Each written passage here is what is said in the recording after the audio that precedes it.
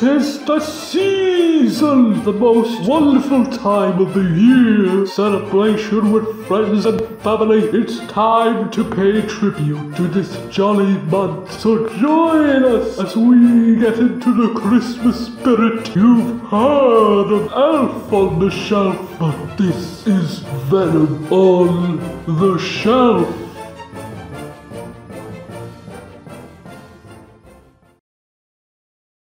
It's quite simple. 8-year-old Kevin McAllister, played by Macaulay Culkin, is accidentally left home for Christmas by his terrible parents Catherine O'Hara and the late great John Hurd. As they try to return to him in time, Kevin is tormented by local burglars Harry and Marv, played by Joe Pesci and Daniel Stern, leading to Kevin fighting to protect his home, torturing the two men and later becoming Jigsaw. You know what, I won't even lie, that's a fan theory that I can actually get behind.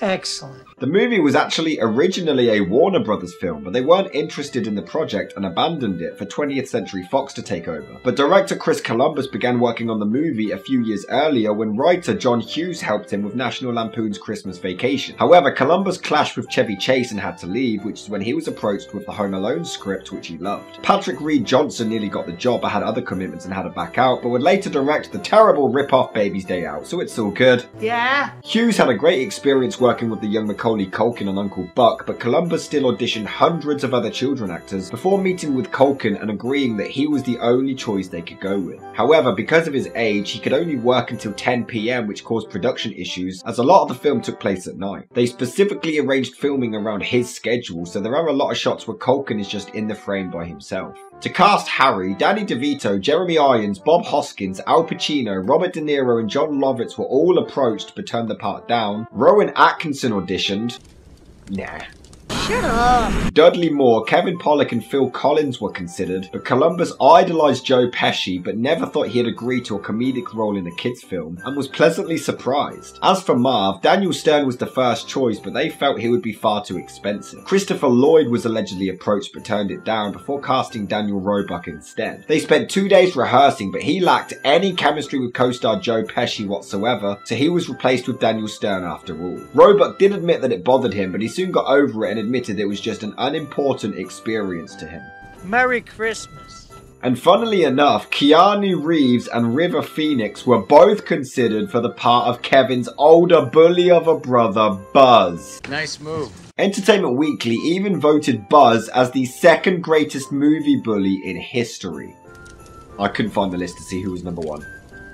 No kidding. Roberts Blossom plays a neighbour, Old Man Marley, who the kids are convinced is a serial killer, and he actually considered this as one of the high points in his entire career. He would often get recognised in public by kids just asking, "Aren't you the guy?" Ah, shut up, will you? Joe Pesci and Daniel Stern were so accustomed to being in adult films, they both struggled to not curse, which is obvious any time they're in pain.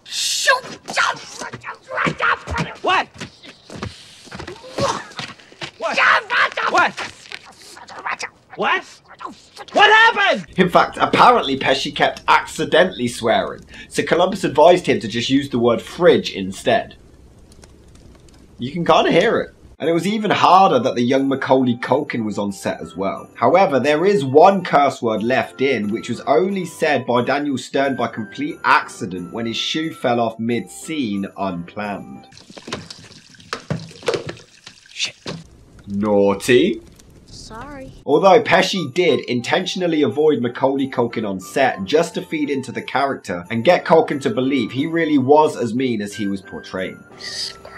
Filming lasted between February the 14th and May the 8th, 1990, and despite the selling point of the movie being the slapstick stunts, Columbus admitted that it wasn't funny on set. They would watch the scene take place and would just pray that the stuntmen were still alive. In fact, the stunts were going to be done with safety harnesses, but it was too obvious on camera, so they had to perform them without the aid of any safety equipment. One scene involves Harry threatening to bite Kevin's finger, but during an accident, he actually did it for real, and Culkin still has the scar. That scene's just weird. We'll get to that. I hope not. The famous McAllister house was a real house in Winnetka, Illinois, sporting 5 bedrooms, a fully converted attic, a detached double garage, and a greenhouse. And this home was sold in March of 2012 for $1.585 million. I would actually kill to live in that house. Yes! John Williams did the score, but John Hughes and Chris Columbus never thought this would be possible. But they managed to get in touch with Steven Spielberg to make the contact. Williams saw an early cut of the film and loved the whimsical and enchanting feeling it had, agreeing to do the music. The movie was a hit with critics and fans alike, kids loving the humour and brutality, getting even with the adults. But Roger Ebert wasn't a fan, wanting it to be more realistic. He sounds like a hoot at parties. What's the matter? However, there were soon accusations of plagiarism at hand. In 1989, there was a French film called 3615 Père Noël, the story of a young boy who is home alone with his elderly grandfather. Well, he's not home alone then, is he? I told you something's wrong. And he has to fend off his home from an invader dressed as Santa Claus. And it's believed that the similarities are far too obvious. The director, René Manza, threatened to sue the makers of Home Alone. However, it was revealed that Père Noël wasn't even released in the United States at this point, and it wasn't even widely available there at all until 2018. Yeah, you don't have much of a case there, mate. This is ridiculous. I still love this movie. It holds up in a lot of ways, but I can't help but feel we ignore Macaulay Culkin's performance based on pure nostalgia. Now don't get me wrong, Culkin improves a lot in the sequel, and you know, he'd go on to become an amazing actor. But in this one... Mom, Uncle Frank won't let me watch the movie, but the big kids can. Pack my suitcase. This house is so full of people, it makes me sick. When I grow up and get married, I'm living alone. The cars are still here. They didn't go to the airport. My God, none of it sounds genuine. I mean, some of it I get. I'm sorry. I mean, at least there, it's a kid clearly trying to manipulate his mum, so it's gonna sound fake. But everything sounds fake. He's charming in some scenes, but when he's trying to be genuine or upset, it doesn't work. But apparently Culkin was really grown up and professional on set, impressing everyone. Joe Pesci described him as a fully grown man in a child's body. Huh, just like Michael Jackson. Hey, did you by any chance pick up the voltage adapter thing? No, I didn't have time to do that. Well, how am I supposed to shave in France? They do have razors that aren't electric, you know. Grow a goatee. You still need to shave. Do you know what a goatee is?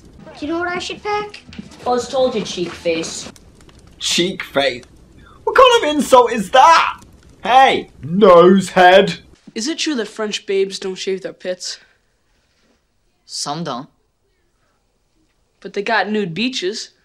Buzz, you're like 13. Stop it. Can I sleep in your room? I don't want to sleep on the hide-a-bed with Fuller. If he has something to drink, he'll wet the bed. I wouldn't let you sleep in my room if you were growing on my ass. Okay, who cares? Buzz is awesome. But oh no, an old friend of Kevin shows up.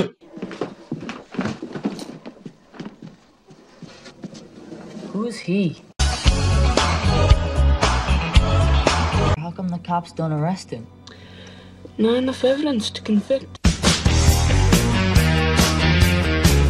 Yeah! Look out!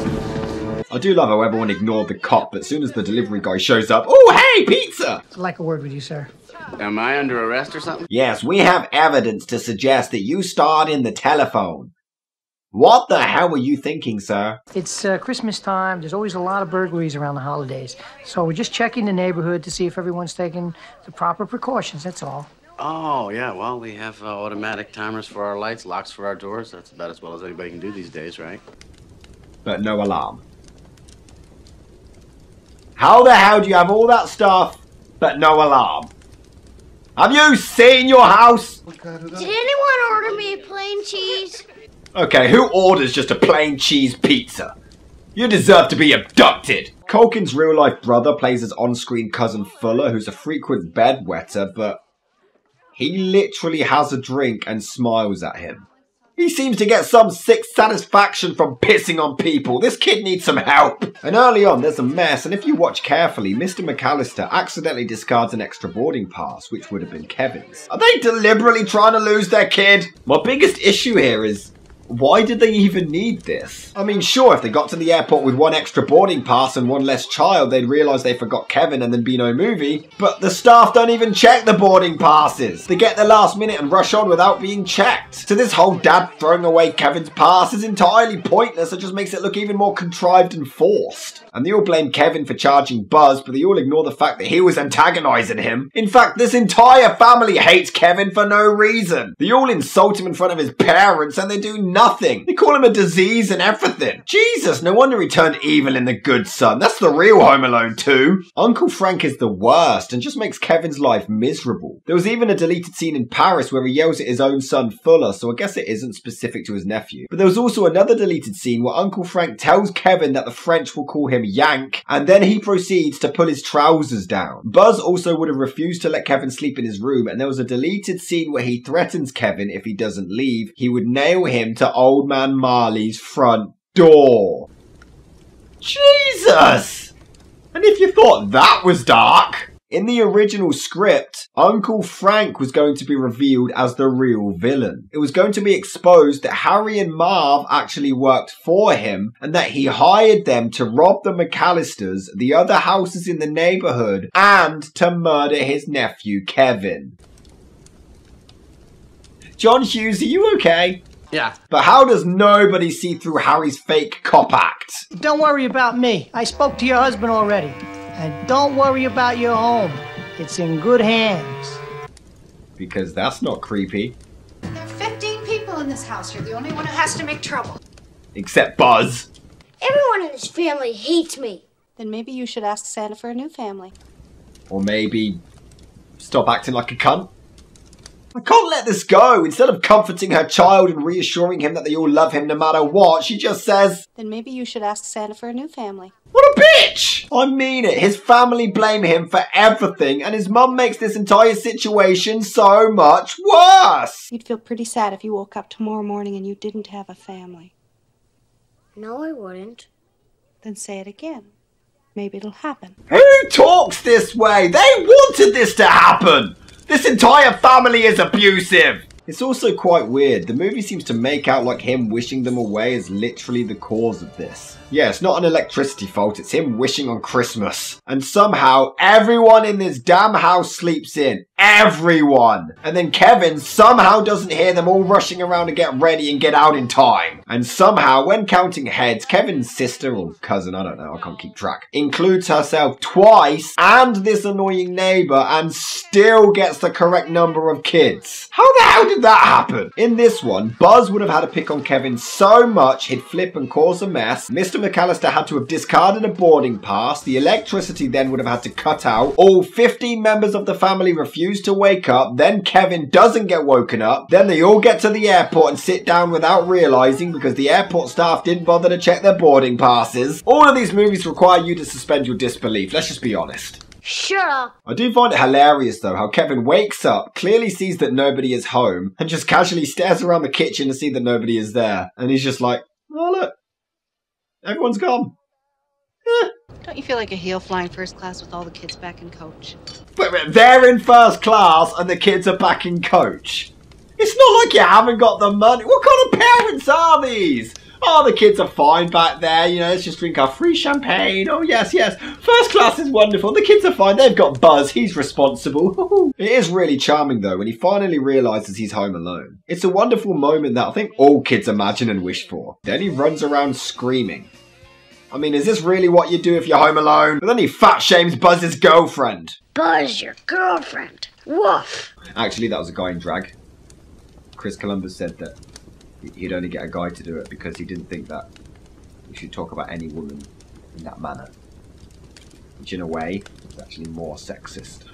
Yeah. And of course, the famous movie within the movie is awesome. And we need this to be made for realsies. It really is a charming kid's fantasy though, which is why I can let go of the lack of realism and logic. He's watching movies he shouldn't whilst downing copious amounts of ice cream. This is every kid's dream. But what a pussy, man. I watched The Fly at his age. And yeah, she doesn't realise he's missing until nightfall. But it's cool. I'm sure Kevin's fine back there in coach. Wait, how is it even nightfall? They rush to the airport in the morning, Chicago time. Not long after, it's nightfall on the plane. But it's an 8 or 9 hour flight. Yet when they arrive in Paris, it's broad daylight. Chris Columbus failed geography.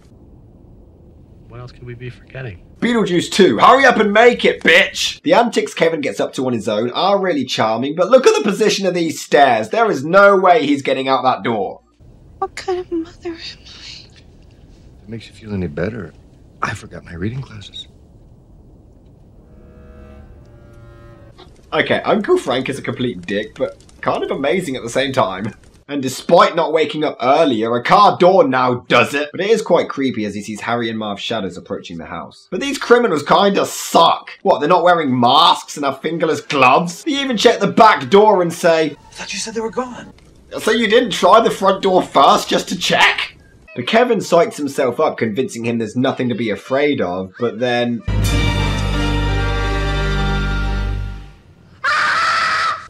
Okay, that was really well done, and his acting was fine. But why does Marley just stand there and act like a serial killer? And then he breaks the fourth wall for some reason. Then we see this cop who looks like a female Woody Harrelson, and Mr. Heckles from Friends plays Sergeant Ballsack. You want us to go to your house just to check on him? Why are they making it out like this is an absurd request? He's a child on his own. You want us to check on a child alone? This is no emergency. What the hell?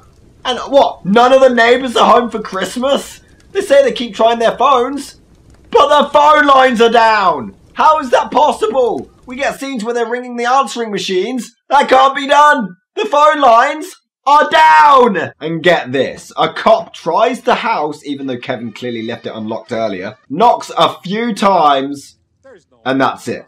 A kid was left alone and has now vanished. No big deal, house is secure. Never brought up again. These cops are awful! It really is a touching moment though. The family decide to go back to the hotel, but his mum refuses to leave the airport. Unlike the second one where she's like, nah, I tried, back to the hotel. The motherly son bond in this one is beautifully handled. You know, aside from neglecting him and allowing people to abuse him on a constant basis. Harry and Marv are great in this. I love how Marv doesn't even try to be quiet and stealthy. Amazingly, Joe Pesci and Daniel Stern had no faith in this movie whatsoever. They both fully expected it to be a disaster, so they intentionally gave really over-the-top performances. So it's a bit rich for Stern to call the fourth one a disgrace.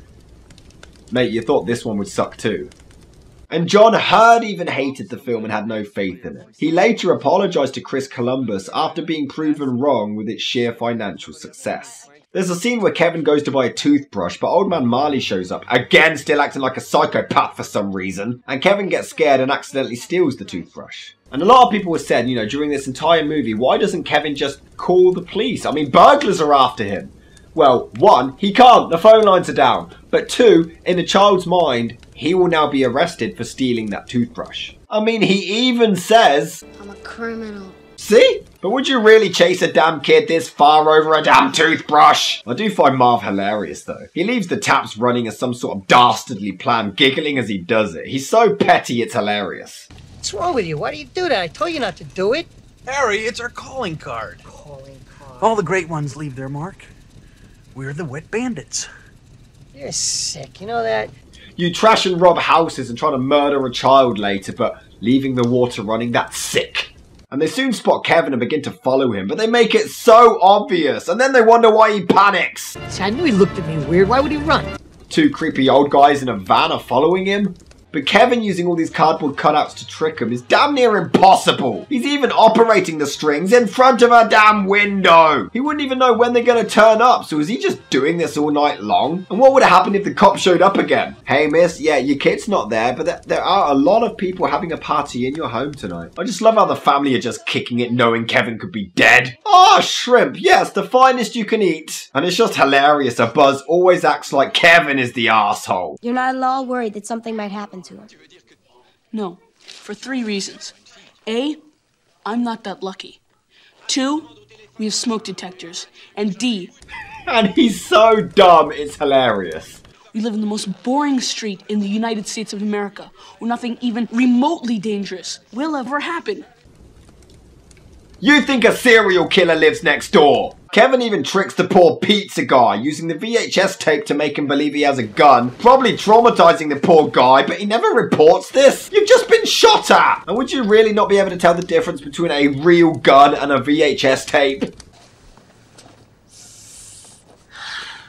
A lovely cheese pizza just for me. At least add some pepperoni, for Christ's sake! I'm begging you. From a mother to a mother, please. But it's your fault! All of this is your fault! Stop with the guilt tripping! This was actually a concern of John Hughes, that the audience wouldn't sympathise because a mother just wouldn't forget her child. You've not met my ex-wife. Chris Columbus claimed that John did a great job filling in every possible logic hole so the audience will buy it. But no! No, we won't. It's her fault. But somehow, when Kevin starts to miss his abusive, neglectful family, you actually do feel sorry for him and want them to reunite. I don't know how they managed to do it, but they actually do pull it off. But then it immediately cuts to Kevin singing in a towel. Well, that sadness didn't last very long, and then he uses the aftershave again. They did the same gag twice. Why would you try it again? And considering he used a VHS tape earlier to trick the pizza guy, it doesn't make much sense why he would then go out and go to the supermarket alone. But it is really funny and charming when he and the cashier have a little exchange. Where's your mom? My mom's in the car. Where's your father? He's at work. What about your brothers and your sisters? I'm an only child. Where do you live? I can't tell you that. Why not? Because you're a stranger. But what 8-year-old is going to do the laundry? I'm sorry, but what 8-year-old at Christmas, his family's just gone, what 8-year-old is going to have laundry on their mind? And how does he even know how to do the laundry? I didn't even know how to do the laundry until I was like 21. I don't get it. I mean, right now it looks like there's nobody home. Last night the place is jumping. So maybe they're all hungover and asleep? And like before, Marv again just tries the back door immediately to get in. But at least this makes more sense, Marv believing the TV scene is real, considering he's really stupid. I've been from Chicago to Paris to Dallas to... Where the hell am I? Scranton.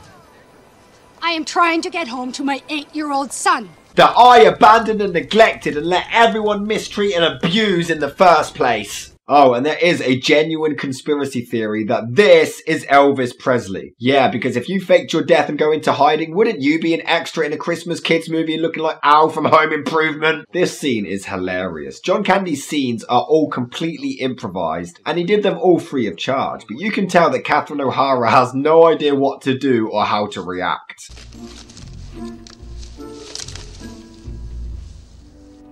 I think we're getting scammed by a kindergartner. Why does Marv look high? And why did they just assume that Kevin's on his own? They've seen him like twice. We'll unload the van, we'll get a bite to eat, and we'll come back about 9 o'clock. Why not now? You've been robbing houses in broad daylight this whole movie.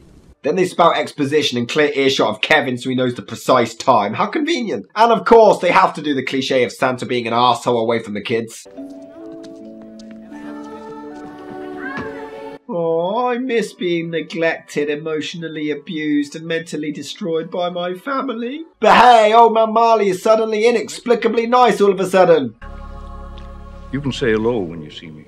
Well, I would if you stopped acting like Hannibal Lecter. But this scene is quite cute, as Marley explains he fell out with his son and doesn't get to see his granddaughter anymore, and Kevin gives him some motivation and advice. It's really sweet, and unlike the sequel, this message isn't disturbing and offensive and moronic. Then he rushes home, to the house he always leaves unlocked, despite knowing burglars are coming. But the music really boosts you and get in the mood. Yeah, here we go, shit's about to get down! This is my house. I have to defend it. Yeah, you do! Okay, in moments like this, Culkin really nails it. But how the hell did he take the time to draw up this map and get all of these booby traps?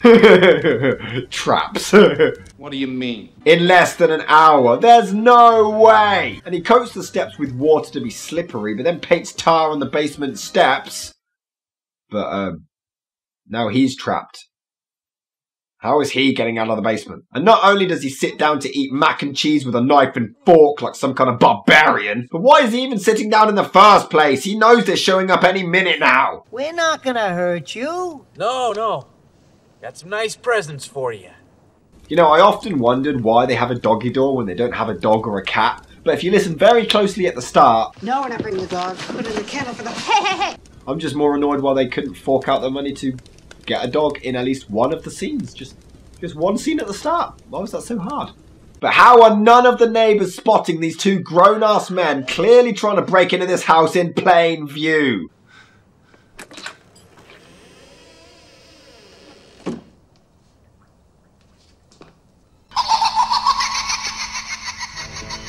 Hello. You don't know me, but I know you. I want to play a game. And yeah, okay, these traps would clearly severely injure or maim them, but it's not to the absurd extent of the sequel, so I'll be biased and say it's okay here, shut up. But this is a kid who couldn't even pack his suitcase earlier. But Harry even burns his hand on the door handle. How is this not gaining the attention of anyone? They're not all away, it's Christmas Eve! A dead kid.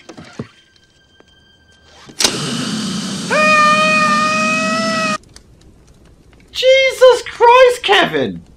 What would have happened if that was Marv? His face would have been completely cremated. Yeah, Marv would be dead and Kevin would have 1 on his body count. You're sick, Kevin. But Harry bursts through the back door and seconds later, Marv is right there. How did they not cross paths or even hear each other? But after all these horrific death traps, Kevin then covers him in feathers. Really? All these death-defying pranks and then... Now you look silly! Even Chris Columbus hated this trap, saying it was a lot more tame than the other ones. So, don't use it.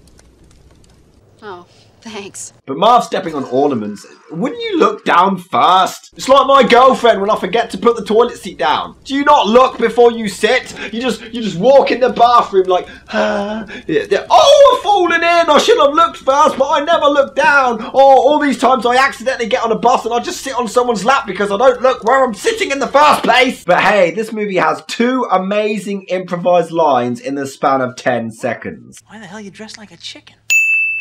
You guys give up, or you're thirsty for more? Neither in the script. But despite its brutality, it's so charming. This is every kid's fantasy. We've all imagined getting our own back on the evil grown-ups. You found me with 1 more can, kid, and I'll snap up your cojones and boil the motor oil! Jesus Christ! Wait. Then he calls the cops. But the phone lines are down. How is he doing this? And if he can do this, why did he wait this long before doing so? I guess it is a valid plot hole then.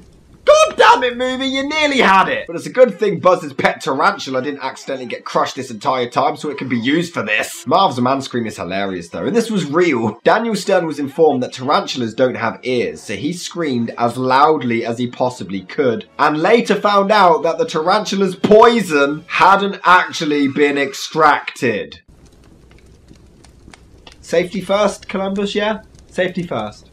Don't get scared now. Okay, maybe I can let the traps go, but he had the time to set up a damn zip wire. He's scared of a furnace, but not a zip wire. Who cares? Him swinging on it is so whimsical and magical, it's great. And Harry and Marv have such great chemistry together. Before another amazing ad-lib from Stern.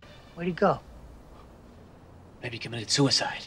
Fucking hell, the 90s didn't care. And they literally try to climb the damn rope across. I get that Marv is dumb enough to try this, but it's Harry who suggests it. And how is nobody seeing this? Imagine going outside and seeing this in your garden. Also, credit to Daniel Stern doing all of this with no shoes on. How is this not choking or hanging him?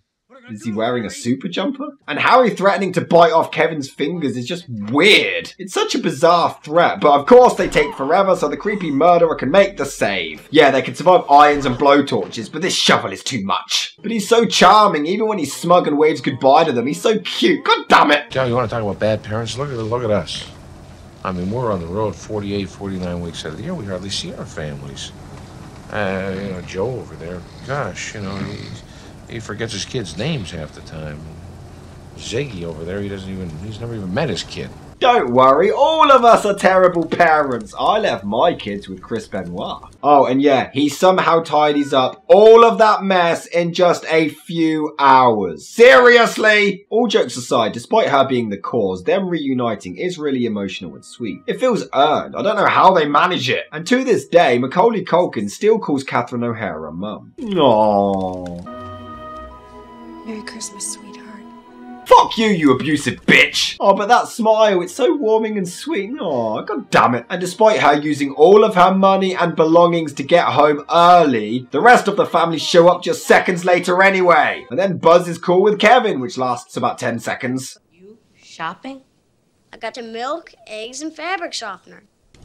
No, you didn't. You got detergent. No kidding. What a funny guy. I'm funny how? I mean, funny like I'm a clown. I amuse you. I make you laugh. I'm here to fucking amuse you. And then everyone literally ditches Kevin immediately again straight after. Can't wait to abandon you again next year. The original is a classic and a must-see for the Christmas period. Kevin is charming despite some bad acting, and you do have to suspend your disbelief for a lot of the story, but it's a child's fantasy and it adds to the charm. It's supposed to be exaggerated, but in that same respect, it has made me warm more to the second one. The issue with the sequel was the level of realism, but looking back, this had the same issue, just not to the same extent. But the original is still a damn good movie and should be in the 1001.